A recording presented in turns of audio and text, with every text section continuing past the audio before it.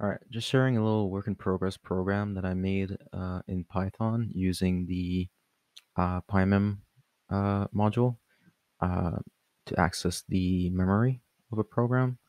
So it's just a little cheat for a sold cube using some offsets that I found. They're not the actual proper offsets, but I had to try to actually get the program to work with a good amount of offset. So a pointer chain resolver was necessary, and I had to make one. So this is my pointer chain resolver right here.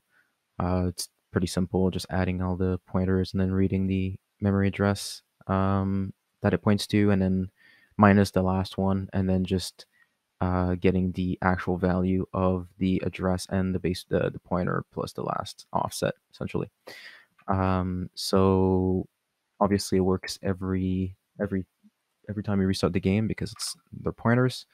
Um, so if I run it right now,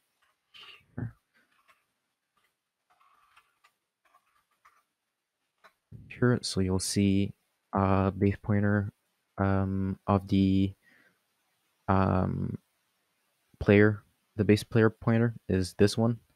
And then the value of the address or the value of the ammo address is 20. And then the address of the ammo is, that plus the offset, which is 140, so that plus 140. And then you just give yourself plus 10 ammo. And if I click enter again, you'll see I get 40 ammo. If I press enter again, I get 45, etc., etc. So I'm going to work towards getting this stuff into a UI with more functions. But yeah, that's basically it.